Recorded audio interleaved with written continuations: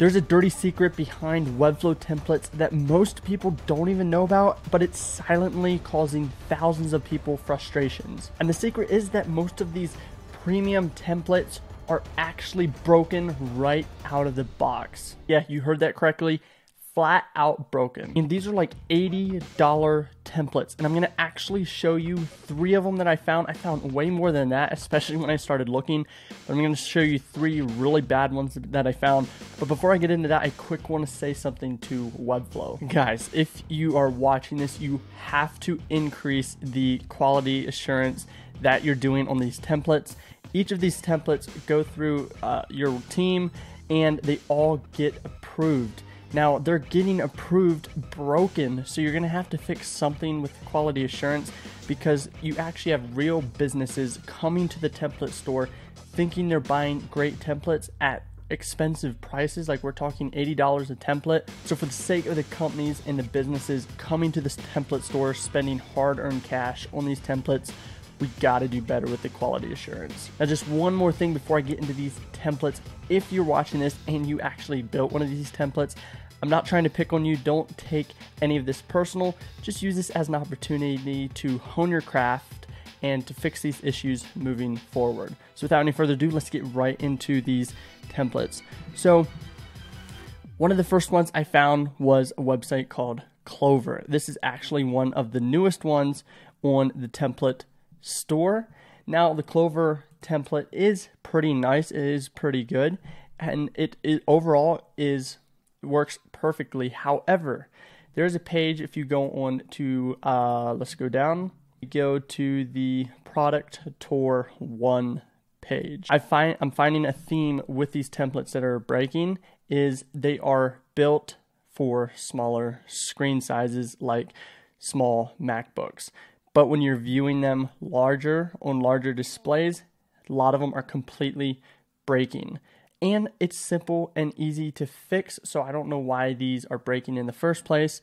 So for example, here on the Product Tour 1 page, I'm just going to zoom out 3 times. And you're going to see as I'm zooming out, the picture still stays massive, and there isn't a set max width in case someone is viewing it on a massive display.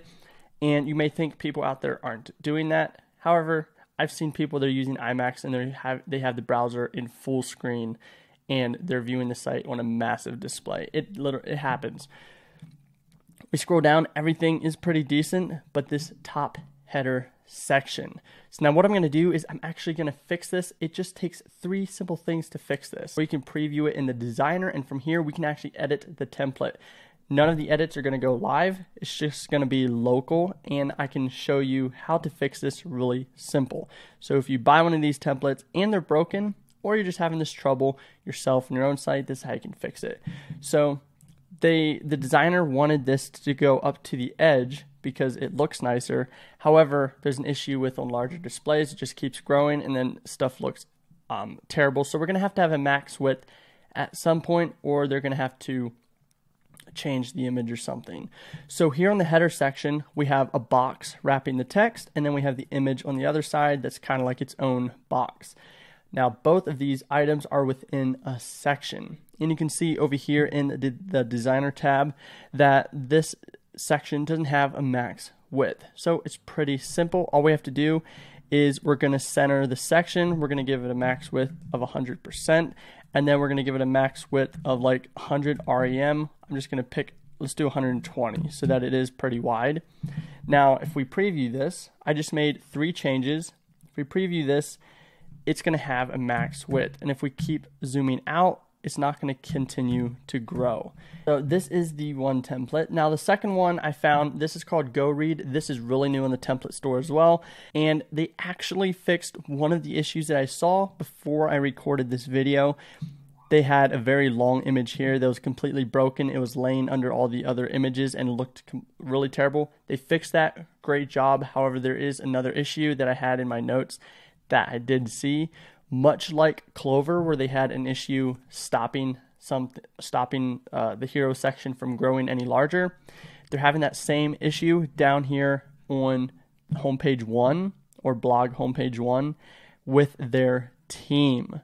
If I start zooming out again, so you're like on a larger display, it doesn't stop growing, similar to how Clover did. Now, the rest of the site looks perfect. It has a max width, so that prevents everything from growing.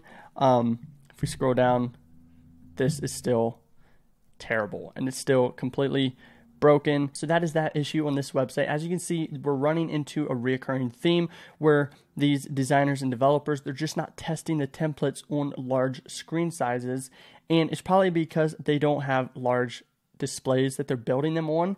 However, there are different ways to test it, just like I did by zooming out, and it kind of lets you see what's going on. So we have one more template on the list, and this one I found long ago because a client wanted to use this template, so we used it for them. And as we were in there setting everything up, I noticed, hey, there is a bug in here that came with the template right out of the box. It was completely broken.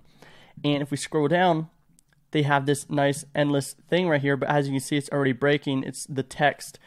There isn't enough text on the one side because, again, it wasn't optimized for large screens. However, it gets even worse. Again, if we zoom out a little bit, you can see it's continuing to break even more because there's more room between the text right here. And if you continue to zoom way out, you can start seeing the edges of these elements. You go on any large website built professionally, let's just use apple.com as an example, you could view that on the largest monitor possible and everything is still going to stay intact. Because you always want to build the website on what if someone is going to view this on a large monitor. You still want it to work properly and not look like garbage. Now there are a few ways they could have fixed this one. Now they could have made the elements longer, but they could have done what they're doing with the text here. So as you can see, as I'm zooming in on the text or zooming out, the text is staying fairly the same size. Now they could have made this as you zoom out, it grows with the page. So basically, as the screen gets larger, so does these elements get larger, and it would fill up more space. So the point of this video is two things really. One, Webflow and the designers and the developers building this template, you got to put more focus on quality assurance and making sure that your website is working on all browsers. They're working on all different screen sizes.